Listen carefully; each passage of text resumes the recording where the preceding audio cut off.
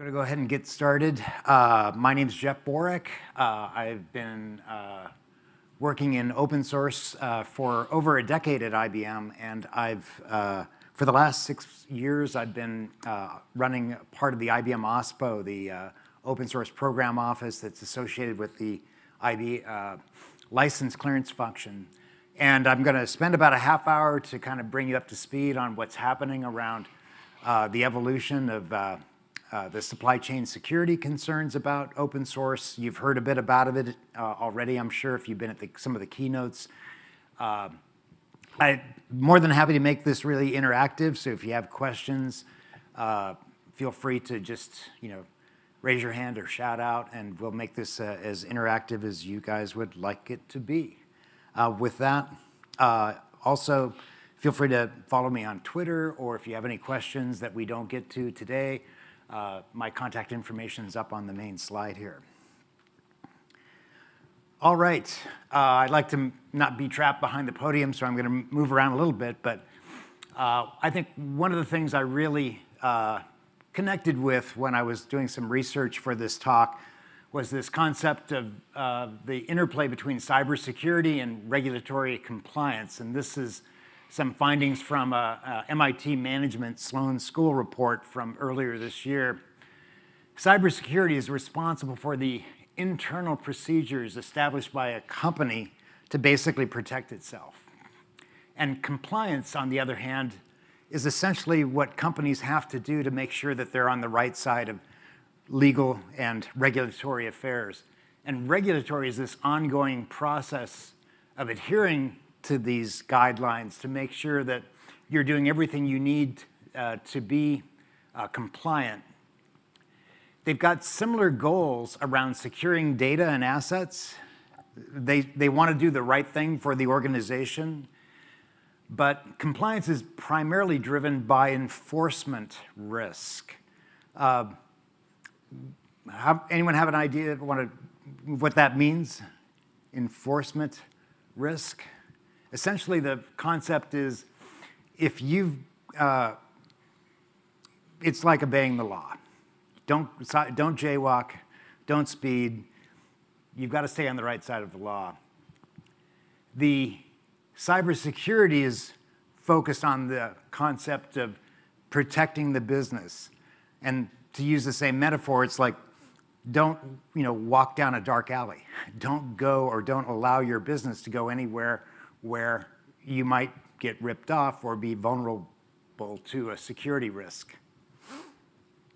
And that sets up an interesting dynamic because the stakeholders that are looking at these two issues, they both agree that they're important, but they often have different conflicting goals and priorities depending upon their perspective. And you can see the various constituents that have to get involved and play and all have something to say about this space.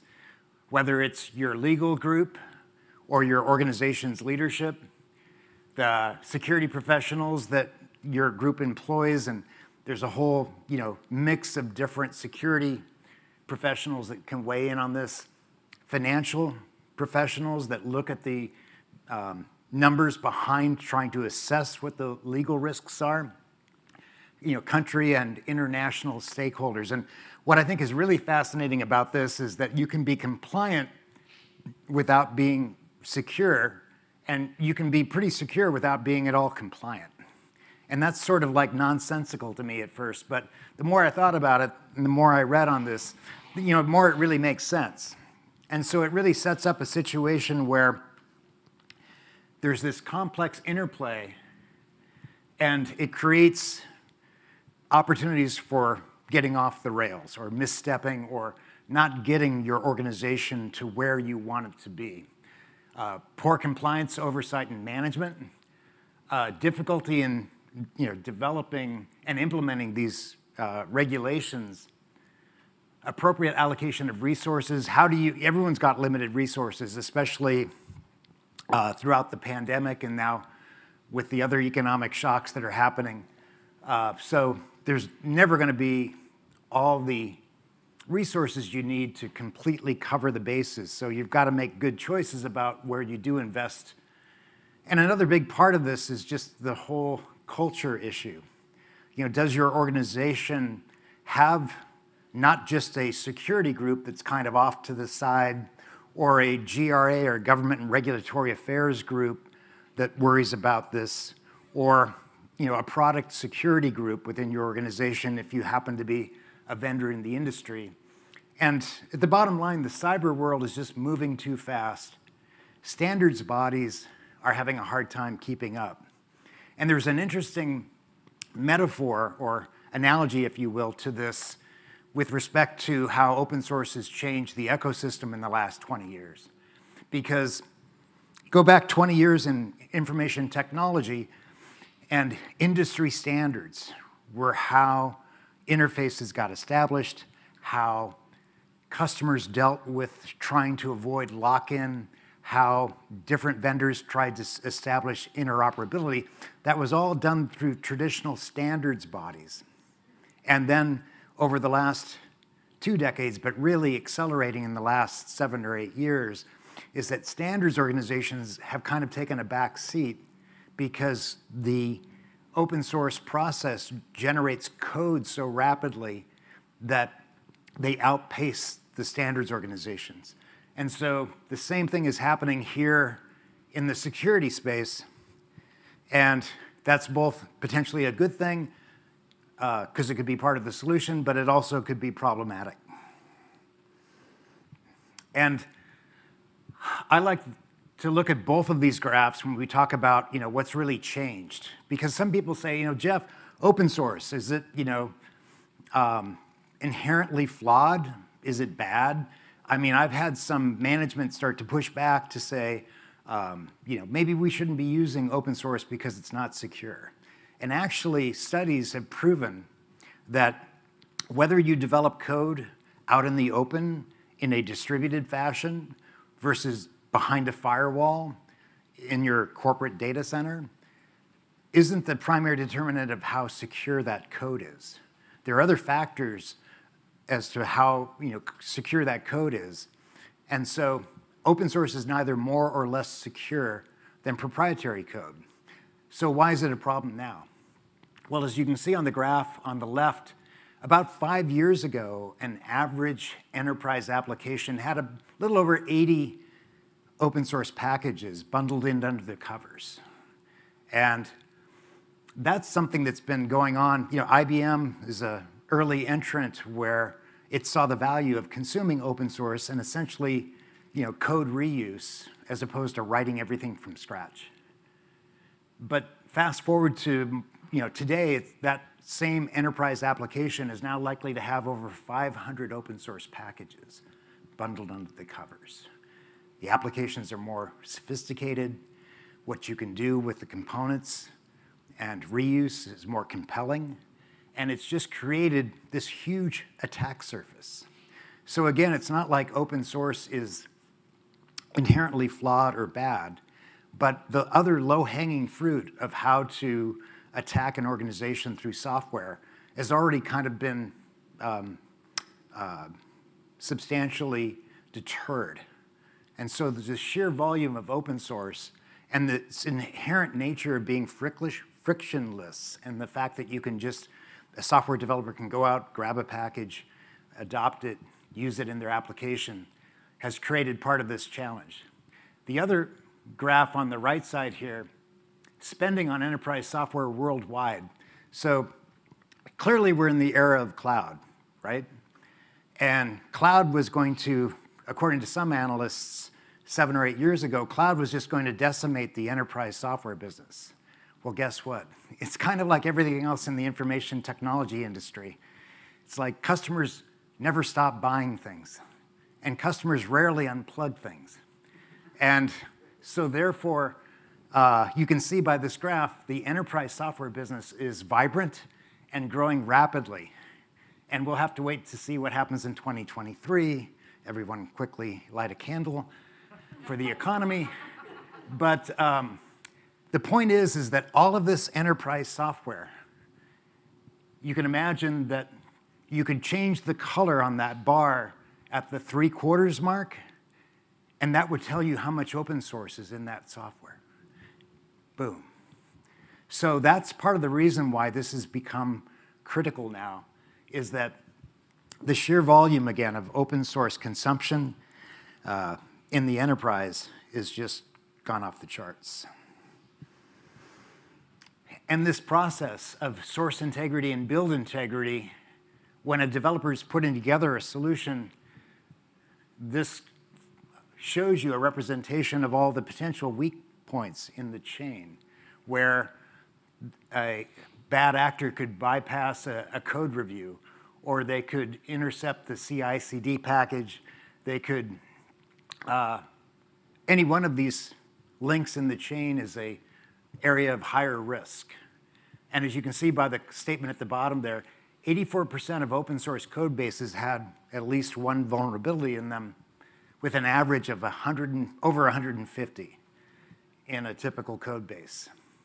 So it's, again, software is written by humans, at least it's up until maybe another year or two or three. But for the most part, humans are flawed, and there's always going to be opportunities for threats to emerge. So I started losing sleep about this in my role at IBM about 5 years ago. And I started talking with my management, talking with the open source community in the context that I had. But there was still a lot of uncertainty as to, is this, sure, we're going to have to address this sometime, but maybe not this year, and maybe not right now. And finally, about 3 years ago, there was this collective understanding that, look, we can't kick this can down the road anymore. And so conversations that IBM was having, Microsoft was having, Google, everyone started to kind of get their head wrapped around this idea of that this is, one, too big of a problem for any one company to solve. This is a problem that occurred over the last 15 plus years. And I'll be transparent with you and maybe make my management uncomfortable. But when IBM first started doing open source 2 decades ago, it really invested in a crack legal team that understood this emerging open source license space and invested time and figured out that, yeah, this is kind of sketchy, this early open source thing, but we can collaborate with it. We can come up with ways to sort of sandbox the IP or legal risk associated with these OSI open source licenses. And yes, in general, and we won't turn this into a license review, but you've got restrictive and permissive licenses. So IBM really was ahead of the curve with this how to nurture and at the same time protect open source. There's something called the OIN, the Open Innovation Network. IBM actually donated patents to that to help bolster the industry and to kind of put a dent in patent trolls in the early days. Lots of other interesting background. But the net of it is that just going into just about 2.5 years ago, we gathered at the Linux Foundation and said, hey, now is the time. And then the pandemic hit. So at that point, no one was really ready to pull out their checkbook. No one was certain what the next 2 or 3 years of this pandemic would bring. But there was a lot of best efforts, collaboration for the last 18 months or so in the actually last 24 months around, let's see if we can get something done without a lot of funding. And some things were accomplished, but by and large, last fall, the industry got back together again and said, hey, we delayed another 18 months, we can't delay anymore. And this press release went out. And as you can see on the right side, there's a quote from the GM that I worked for, Jamie Thomas, a great individual.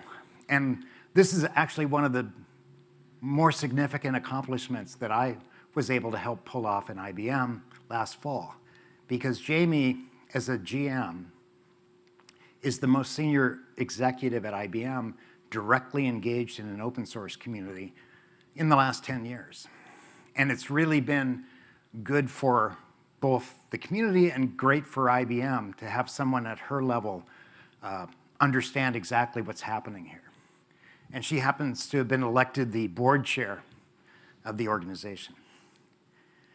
So there's some working groups that are a key part of, kind of think of this fall announcement as OpenSSF 2.0. So the governing board kind of did a reset. The technical advisory committee of the organization, they elected some new membership, so that's kind of another reset.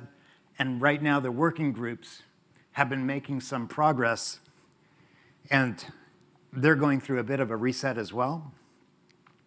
There's also some really interesting projects that have been emerging, and companies like Google and Red Hat and Microsoft and others have all been bringing forward interesting concepts about, not just working groups, but let's bring some code here. So SALSA, Supply Chain Levels for Software Artifacts, it's a framework you can use to help measure your organization and its performance. The graphic in the middle is a scorecard. It's a way of trying to automate and evaluate projects to look beyond just how many security vulnerabilities they may have to other metrics that would help determine to some degree the quality of the project. And SigStore is another, Alpha Omega is another. So lots of interesting things that are coming up on the radar. One of the other things that has driven this focus is that almost exactly at maybe 54, I was going to say a year, but 54 weeks ago, the White House issued an executive order on cybersecurity. How many heard about that order? I'm just curious.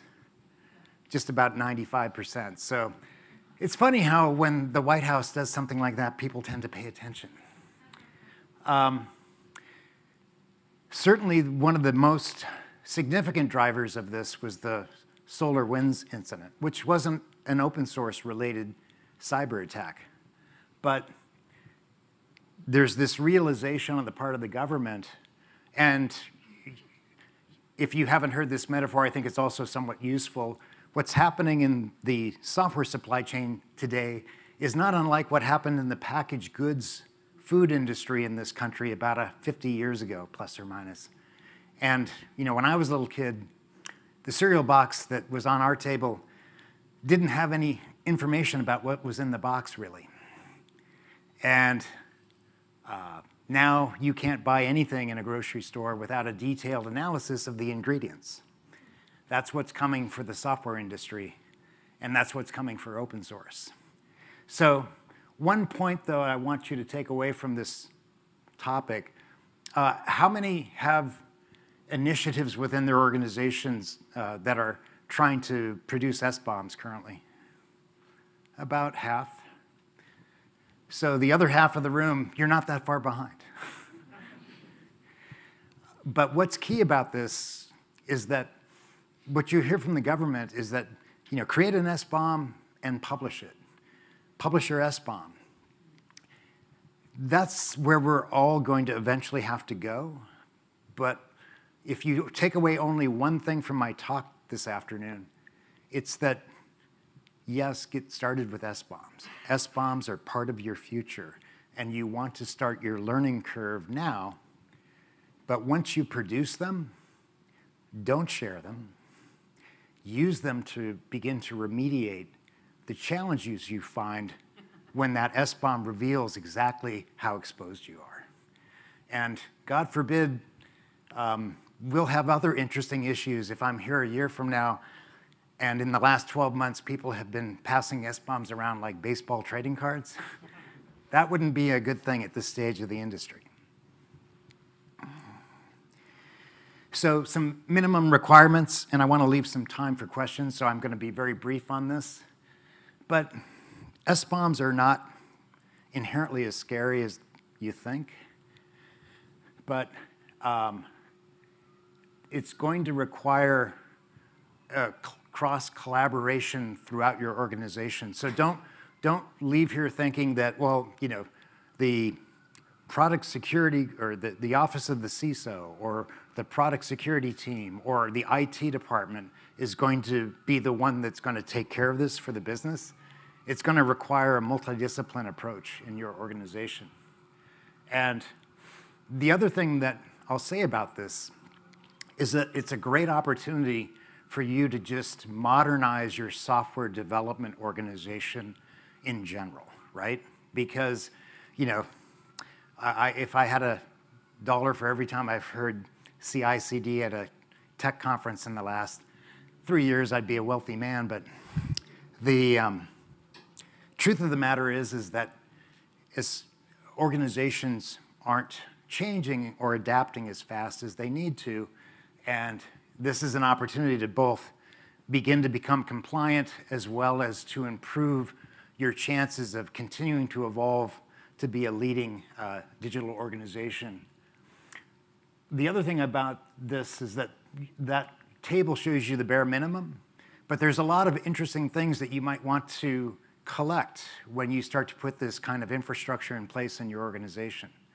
So, you know, think of the data schema and think of what else you might want to do to capture information about your supply chain so that you can improve your business's performance. And then you can decide for yourself, looking at the regulations, as to what you really need to or have to share. So I mentioned the fall reboot. In the first quarter of this calendar year, there was a follow-up meeting that was again hosted by the White House. It ended up being a virtual meeting, but it brought back some of the leadership that had attended the initial kickoff, and it focused specifically on open source. And that led to this follow-up meeting that happened in Washington, D.C. just a little over a month ago. And the Linux Foundation, to their credit, saw that the follow-up from the first quarter meeting was delayed because of world events, conflicts in Europe, et cetera. So the LF raised its hand and said, hey, look, we'll host this meeting for the second quarter because we think, you know, this is too important to delay. So it was really well received by the White House. It was really well attended by both industry leaders. Why is that? Pardon me 1 second.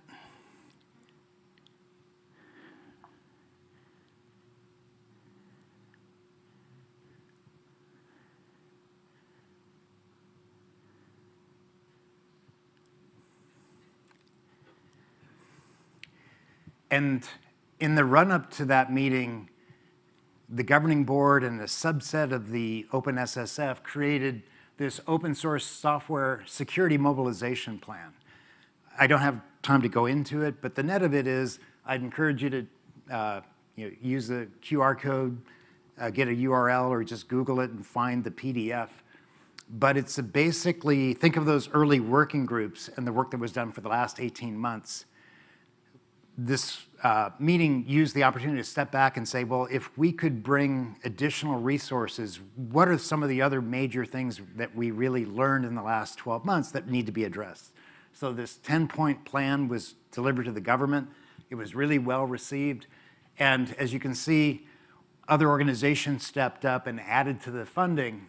Amazon, Ericsson, Google, Intel, Microsoft, VMware, all pledging up to 30 million.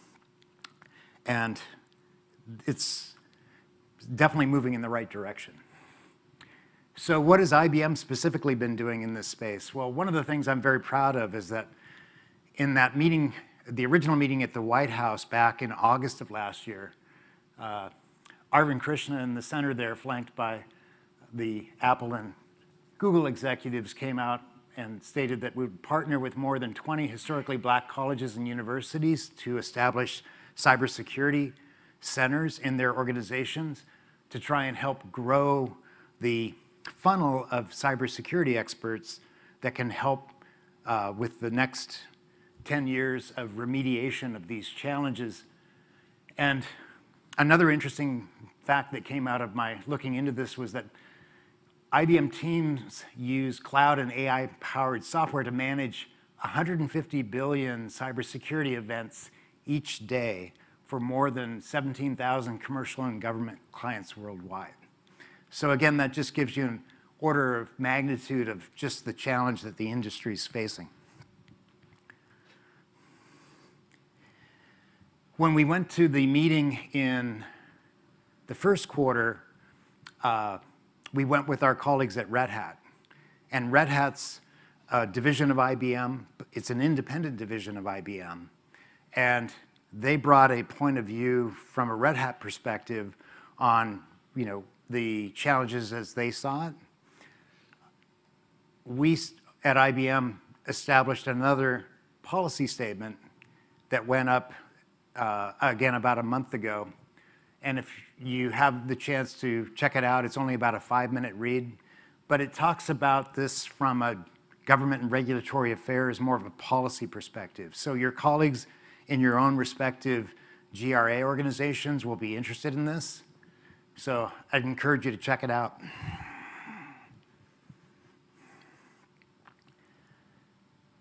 So how OSPOs can play an important role going forward.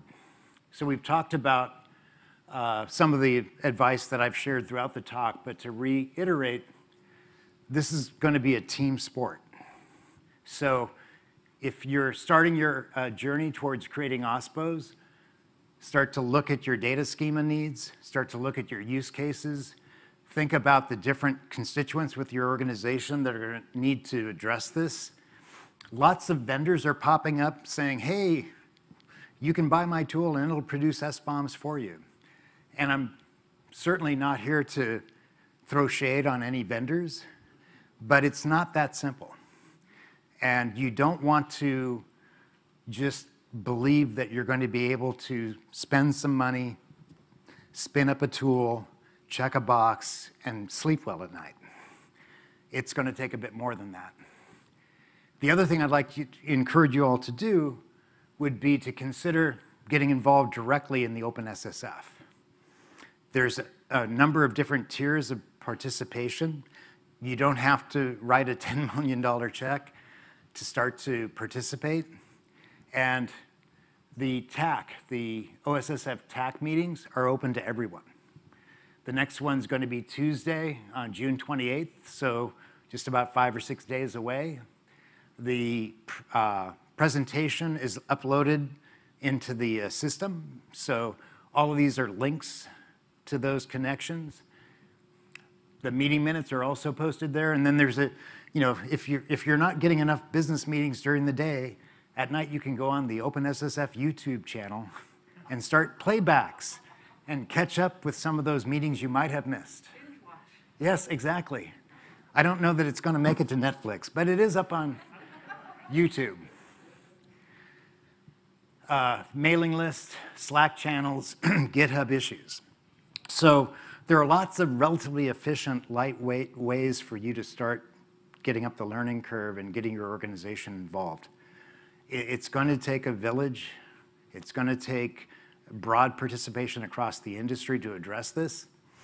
But I'm looking forward to sleeping better at night. I don't know about you, but when these... The other thing I guess you could think of this as well is if this is something that you're getting involved with for your business, I can almost guarantee you it's 3 to 5 years of guaranteed employment at your organization, because there's a lot to do and it's going to be a high priority for them. If it isn't now, it will be in the not too distant future. How am I doing on time? I've got a minute or two for questions. So feel free. If I don't know, I'll readily admit it. If I kind of know, I might make it up a little bit. Have the microphone coming around. Thanks, Jeff. Good presentation. Beyond the SBOMs, and I know you had a very large OSPO organization, so can you share with us some of the activities that you do around security, around making sure that the software that keeps changing, open source software that keeps You want changing. insider knowledge. You want water cooler dialogue.